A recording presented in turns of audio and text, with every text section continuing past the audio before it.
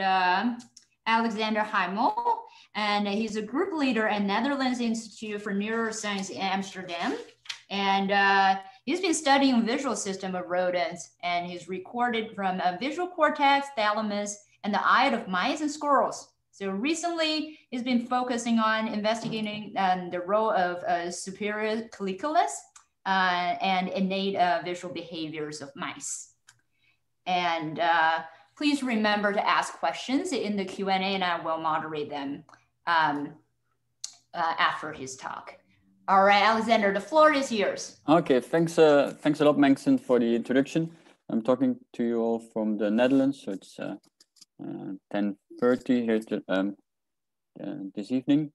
So I'm discussing work done in my lab by mainly by Azadeh Tafrashia, that you see here, together with Sven van den Burg, Kato Smits, and Laila Bleumer. And it's work building on previous work by these famous two ethologists, Nico Tinbergen and Konrad Lorenz.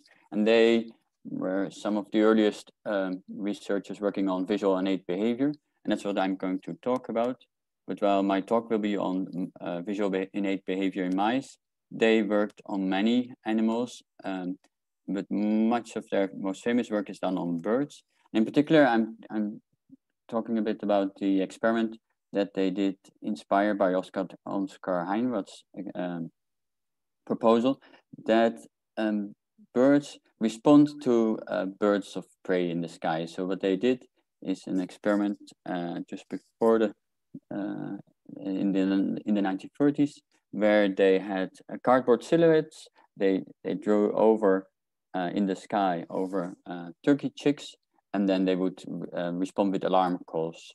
And then Tinbergen and Lorenz noted that they would raise alarm calls to silhouettes of birds of prey, like you see here and here, but they would not respond to geese or seagulls or non-birds of prey. So especially Nico Tinbergen then hypothesized that there's an innate template, a genetic, that they wouldn't have used the word genetic at that time perhaps, but that there would be a template for short-necked birds of prey. So I'm leaving you with this question for a little while. I'll come back to it later. So similar experiments now started to be done, just like we saw in the last talk, where there were looming stimuli.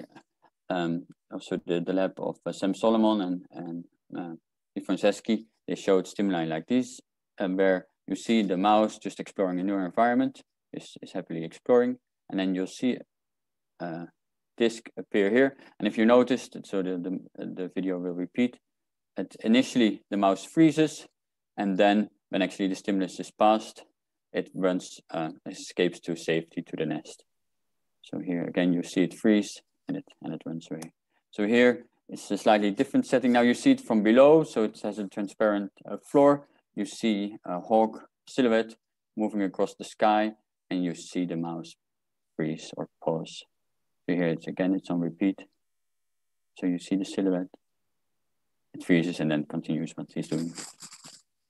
So we see that mice, just like these turkey chicks 80 years ago, respond to these birds of prey or silhouettes, but actually already we see now that mice do not have an innate template for raptors or for birds of prey, because they would freeze to the hawk, like we saw in the last video, but they would also freeze to discs, which do not very much look like a hawk. So in this they freeze about half of the sessions for both of these stimuli.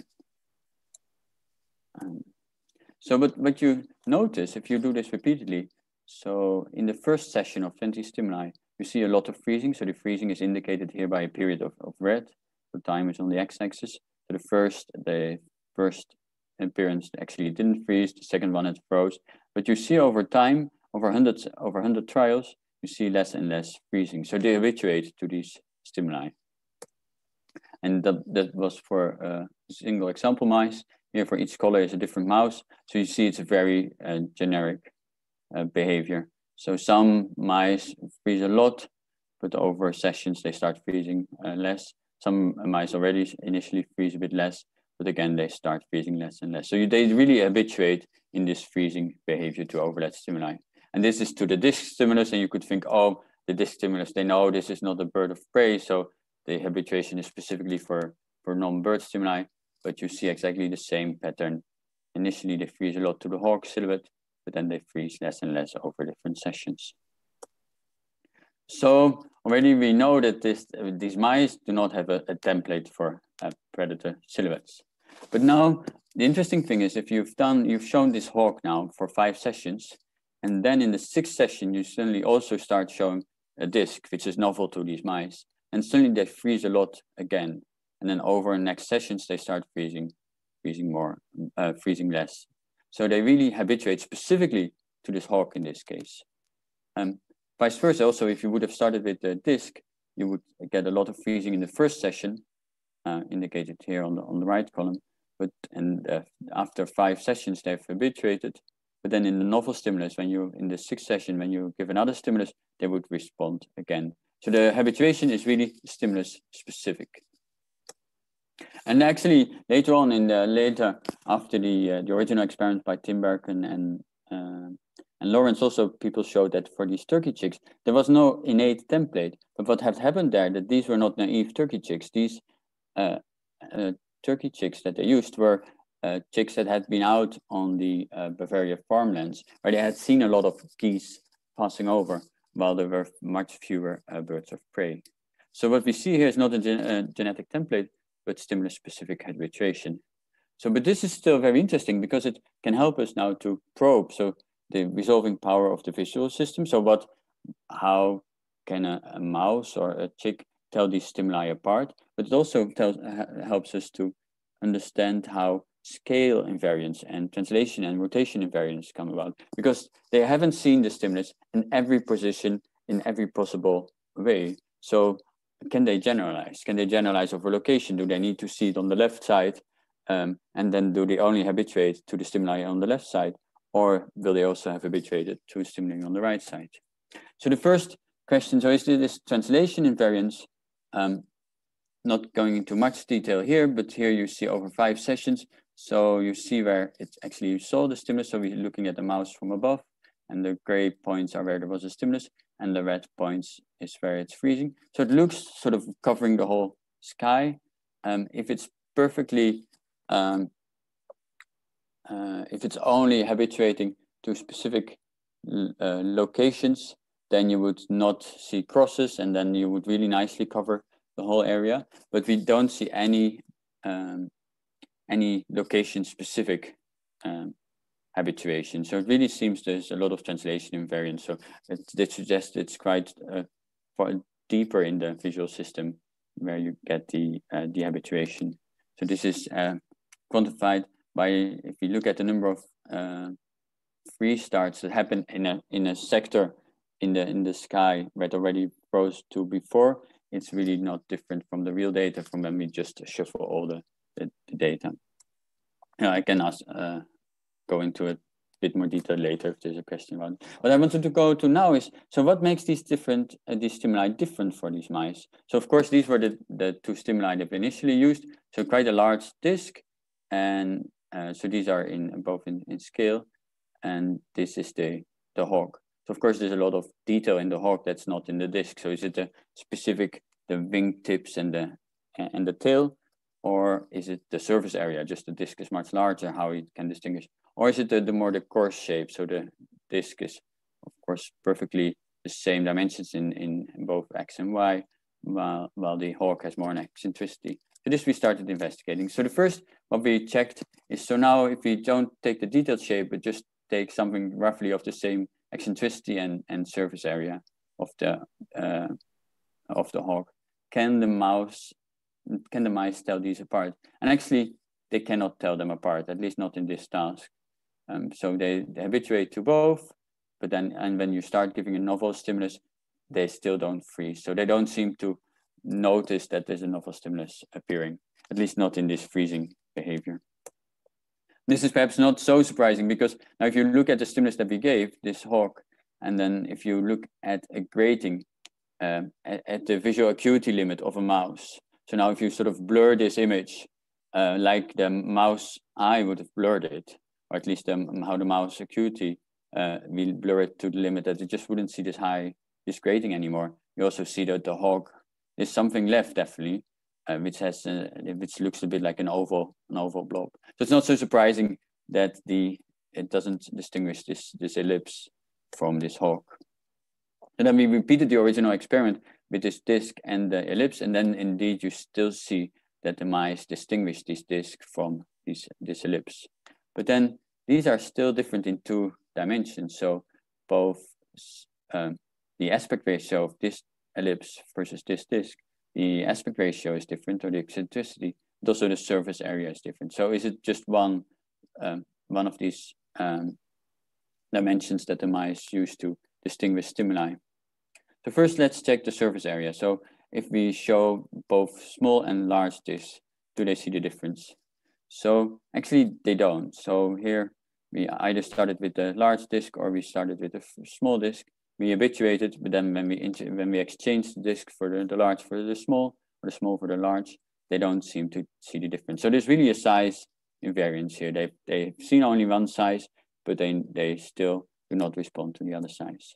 So then we thought, oh, it must be the aspect ratio. So let's check the aspect ratio. So keep the surface area the same and change the eccentricity. What happens then? Actually, again, the mice don't distinguish. So they habituate to either stimulus. You introduce the other stimulus, and they still don't respond. So the slightly unsatisfying answer is that this generalization over surface area and over aspect ratio, and indeed a disc does, if you present it somewhere else, not directly above you, would be like an oval. So on the retina, they would have seen the different shapes. Even if you showed the disc, it would have seen an ellipse and vice versa. But it's the combination of the 2 features in this case, or that makes the different stimuli distinct enough to be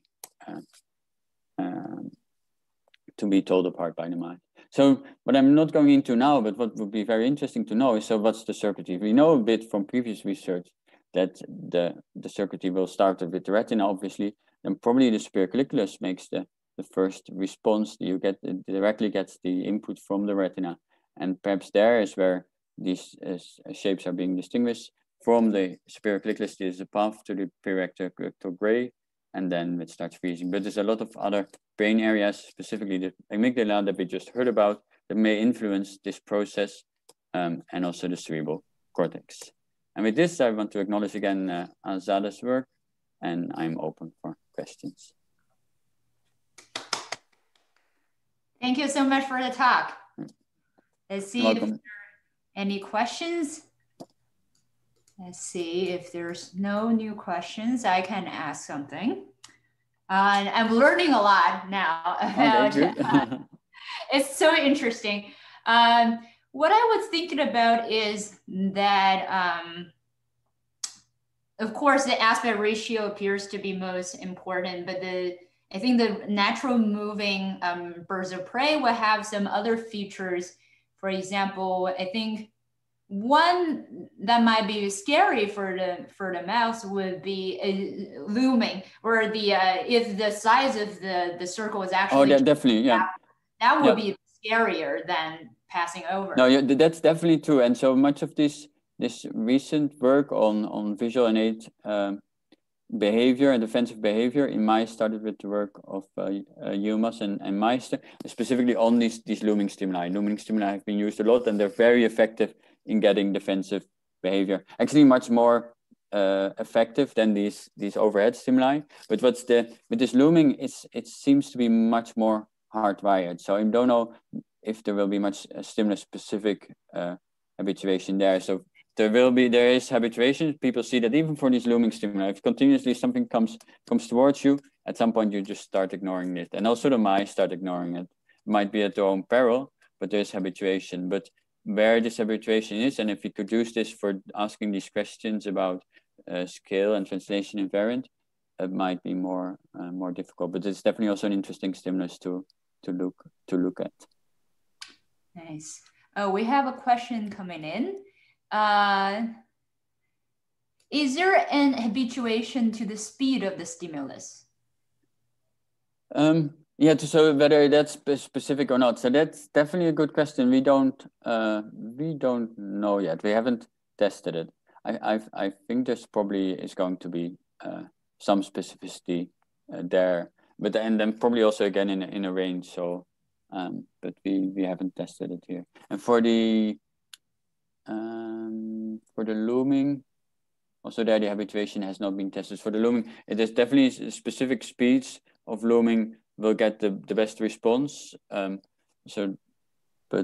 if you then also specifically could habituate to one of those speeds, it would be interesting to test.